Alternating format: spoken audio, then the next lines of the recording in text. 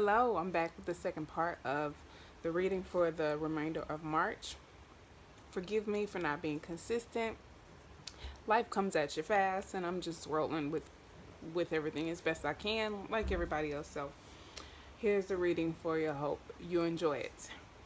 I've already filmed what to look out for. This is going to be what to look forward to. So kind of more positive energy to keep you encouraged and optimistic for what's to come throughout the end of the month leading into April. Excuse me. So let's go ahead and get into this reading.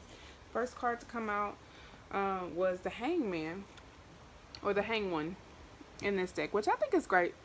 It's about releasing, letting go, sacrificing, but this gives me a sense of freedom. And then the other reading, the Fool card came out, and I felt a sense of freedom with that too. So it may be hard to come to this energy, but once you do get a sense of freedom, and then you rely on your intuition to guide you. You could be taking this time to be productive in other ways of your life, or doing other things that you put off for a long time, or that you've always wanted to do but just never had the time or energy to do it. You could be taking this time to be very creative with the Magician here. You could be acting and exploring on different ideas that you've had. You could be brainstorming different ideas. Some of you could be inventing things, or just becoming very, very creative and just using all of the tools that you have access to now that you have the downtime. And then it's like, once the moment is right, you'll know what to do with everything you've been guided to create. And we're going to elaborate and clarify each of these cards too. Also, something to look forward to. This gave me a tyrannical energy. So if somebody's been like very controlling, misusing their power, or having a very bad attitude, this could also be abuse. I feel like this is coming to an end with the Tower at the Tower reverse coming out right after that. A truth is coming to light when it comes to this. A light is being shined on this behavior. You could be somebody, whoever's resonating with this King of Wands energy in reverse, and the Tower reverse. It's like you can't control this thing coming out. It's like it's whatever this is. It's like somebody wanted control, or was being abusive, or what's the word I want to use here? Extremely irrational. Selfish, and it gives me a greedy energy. And it's like, the more I'm explaining or elaborating, it feels like I'm describing a Pentacles card, not Wands. This is like an abuse of power. This is someone not able to express their feelings in a mature way. It feels very tantrum-esque. It's like the ascended or advanced energy of that Page of Wands reverse that came up in the other reading. So it's like it's all coming to a head, and it's like you may not want to face the facts here, but a truth is coming to light. Everything is coming to the surface. It's like it's a boiling point, and it's something to look forward to, because now all of the pieces lie in front of you, and you can truly mourn what was lost. Excuse me. This feels like closure, like a truth coming to light, and someone finally gaining some type of closure. This could be for people who have been dealing with abusive situations or very unpleasant situations. That could be all coming to a boiling point, and now people believe you. Now people understand you. People get it. It may not be coming out in a very tactful way, or it could be coming out very abruptly or unexpected. However, it allows some closure. This really feels like closure, like a deep sigh of like a release, like finally that's over. That's what this Five of Cups feels like to me. So real quick, we have Neptune energy, which rules Pisces. We have the Magician, which is Mercury energy. Mercury rules Virgo and Gemini. Excuse me. King of Wands reverse, which would be Sagittarius if I'm not mistaken. Could also be Aries or Leo, being that it's a fire sign. The Tower card, it's gonna be Mars energy, which rules Aries and Scorpio. The Knight of Swords, I don't know exactly. I want to say it's Gemini. Could also be Aquarius or Libra, because it's air. This is Scorpio energy with the Five of Cups. So let's go ahead and clarify these cards, shall we? Using the Prism deck to clarify, starting with the Hanged One. Let's just see if Spirit wants to elaborate. Anything else, Divine Spirit, for the Hanged One? Oracle of Clouds, which is the Queen of Swords. Perceptive. Yeah, I think your perception is different. It's changing. Being stuck in this confinement, this does feel like being stuck, but it feels like coming to a place of being okay with it. Like, okay, what can I do? After you finish throwing a tantrum and realize there's nothing you can do about it, your perspective is changing, and maybe now that's what encourages you to become creative. Also, before I move too far, we have the Death card in reverse at the bottom of the deck. Oh, and looky, just beneath that, Two of Swords. This card came up twice in the what to look out for reading. So there is transformation taking place. There's a lot of change, but it's being resisted. And I think once you come to a place of not resisting it anymore, your perception changes. You can see things differently. Anything else for the Hanged One?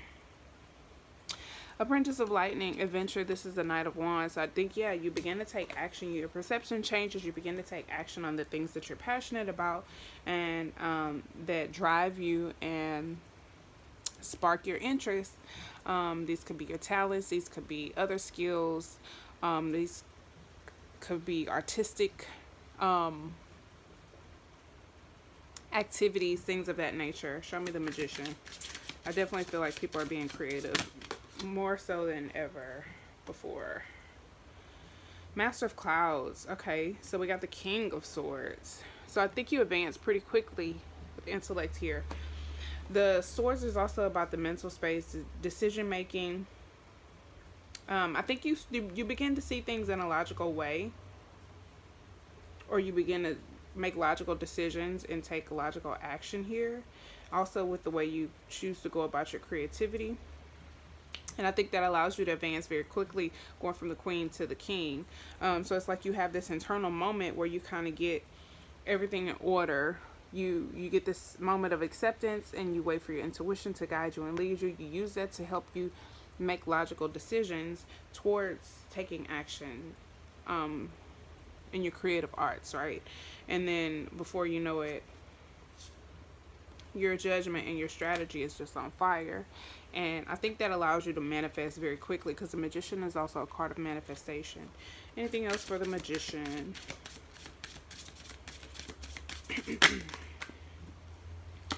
Two of Lightning, which is the Two of Wands, planning. Yeah, I think when it comes to planning and,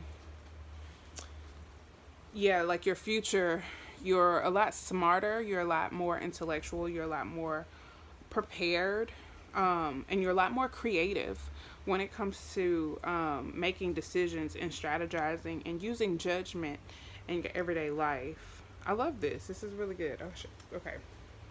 I'm getting all tongue-tied. Show me the King of Wands reverse. What's up with the King of Wands reverse? I don't like the energy associated with this card. Emotional maturity. The Master of Raindrops, which is the King of Cups. Yeah, I definitely feel like this is someone lacking emotional maturity. Someone's beginning to learn that. I think the lack of this emotional maturity is there's a light being shined on this. I think someone's not okay with their emotions. They're very aware of their emotions, and it's like they're sure of their emotions. It's like being comfortable with your emotions, but you don't want people to know you're comfortable with your emotions.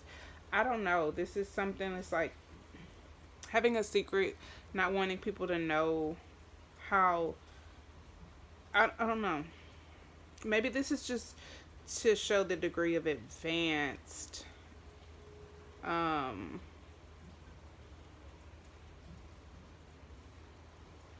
how advanced this energy of the King of Wands is with the King of Cups showing up here. This could also be a clash between someone's own masculine energy. Like, how do I describe this? Give me another card, Spirit. Help me out here for the King of Wands reverse. Intuition. High Priestess. It's like someone, it's like they know better. And they could just be putting an end to this energy on their own. This King of Wands reverse energy with the Tower reversed. That could be what it is. Like they just kind of give up, but that's not quite feeling accurate. The High Priestess can also be about secrets. So I definitely feel like there's an element of secrets being revealed or coming out. I feel like there's more about this Master of Raindrops that's not being revealed. The King of Cups here. Show me more about the King of Cups. Master of Raindrops.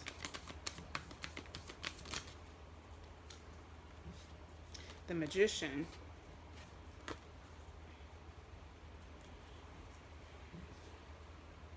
Whoever resonates with this creative energy and manifesting energy, that could be you, this emotional maturity. Maybe you're developing some type of emotional maturity. Again, this is Virgo or Gemini. Representing Mercury. I mean, the Mercury, yeah, which rules Virgo or Gemini. I feel like there's still an element that is not quite connecting yet here, but I'm going to go ahead and move on, and the dots may connect soon. Show me the Tower reverse. It's going to make sense soon.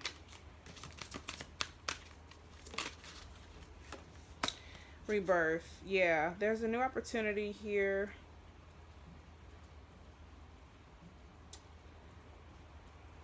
Yeah, I don't know. I feel like this tower definitely is a good thing.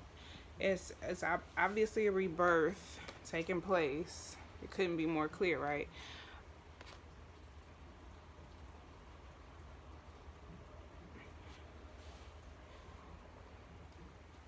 I think this person, like, deep down inside is very sensitive, and it's coming out in a very aggressive way. But for whatever reason, it's like they get tired of it and they just decide to soften up and to be kind, be sweet, be loving. Show me more about the Tower reversed. Or maybe it's just revealed how sweet they really are. I don't know. It feels like somebody's like covers being blown or something. 3 of Raindrops, community, 3 of Cups. A lot of emotional energy in this reading. Cancer energy.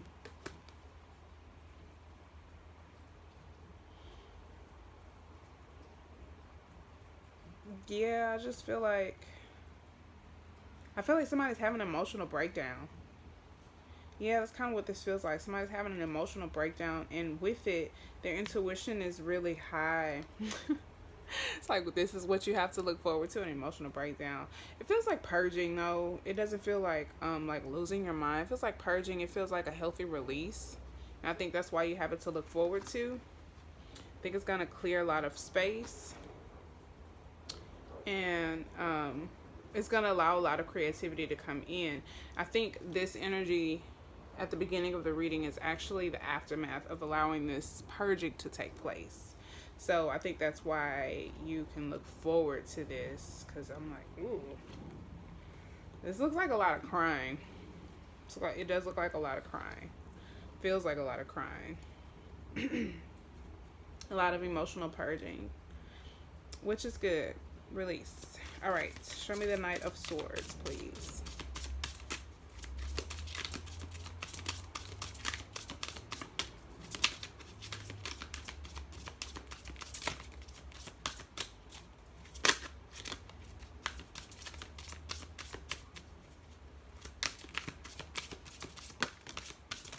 Okay, we got 2 cards.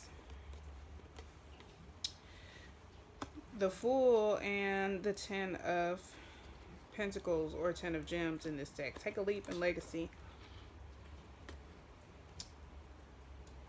I think someone is speaking their truth for the first time, or being honest about how they feel, and it could be very abrupt, but it's like it has something to do with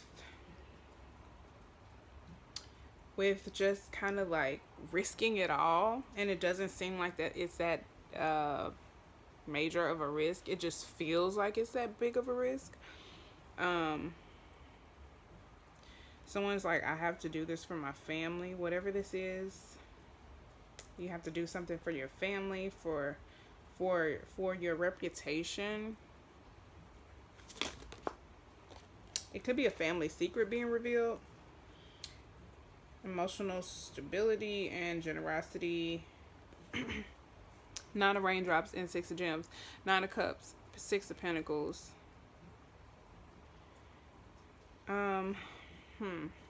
Yeah, I think this is just representing healing. I think this is representing like new opportunities from this truth being revealed. There's a new opportunity to come that is going to bring a lot of fulfillment and long-term growth and stability.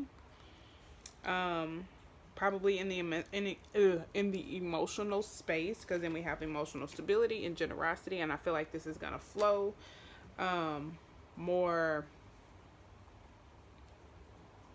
frequently, smoothly. That's because like I said, it feels like a big sigh of relief. I feel like this one big burst of energy allows this moment of stability. It's like you release all this stuff that has been suppressed. It could be that you've been abused and you haven't quite purged or done any shadow work regarding your trauma, and you finally do that and you get this brand new opportunity. It's like you take the opportunity, you take the leap of faith to release this, and it benefits you so in such a way that's so valuable to you for such a long time. I don't know why it's so hard to say words right now. But yeah, it brings in a lot of emotional stability and balance. And it allows emotional generosity, or just generosity and abundance, to flow in and out of your life. I love it. Really good stuff. Show me the 5 of Cups. Okay. Rejuvenation. Healing. Like I said, the Star card. It gives you hope. It gives you reassurance. It gives you peace of mind. Replenishment. That's what this feels like.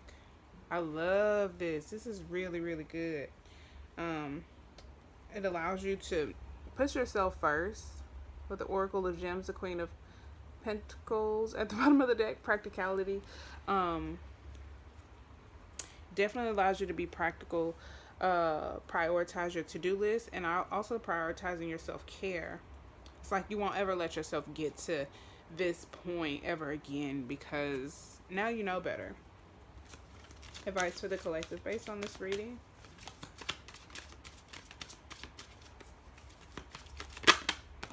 The Fool card again. The Fool card has come out 3 times between the 2 of the readings that I've just done, and the Page of Swords again. I believe these 2 cards came out together in the last reading, so I love it. Definitely watch both readings. We have the Fool card and the Page of Swords. So take a leap of faith, take a chance, do something you've never done before, try something you've never done before, do it in a way you've never done before, but also be smart, be practical, pay attention to the things that are around you, your surroundings, ask questions, be curious. Be creative, but also be willing to learn and take in new information. This does feel very much like unlearning. A lot of unlearning is taking place. But it's like doing it in a humble way, not feeling threatened or inferior or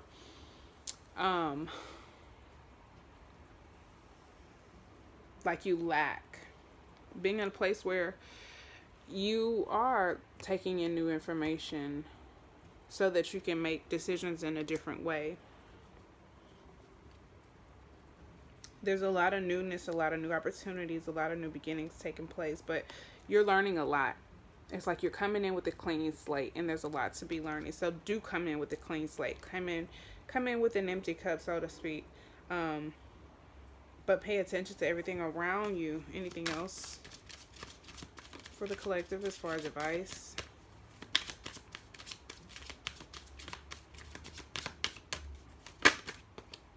The Tower reversed again. Some of you are really having a hard time of just letting things happen. In the Wheel of Fortune, I believe it came up in the upright, but it flipped over in the reverse. This is my Divine Timing card.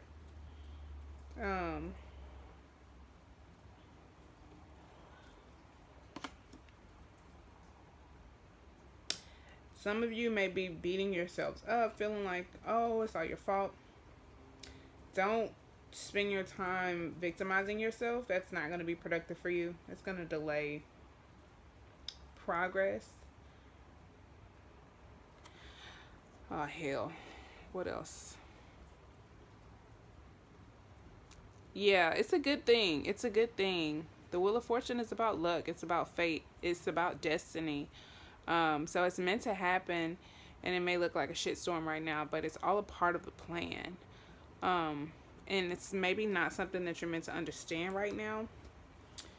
Maybe not having all of the answers is a good thing. And maybe you should just kind of embrace that and just seek opportunities to learn. That's kind of what this feels like.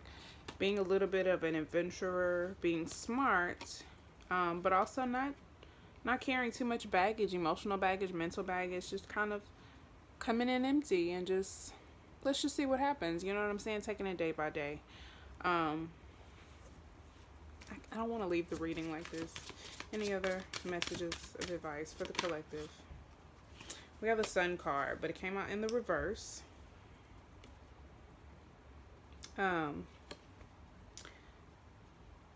This represents like being mildly disappointed. It's not a bad card in the reverse. It could also just be like feeling gloomy or feeling kind of down or sad.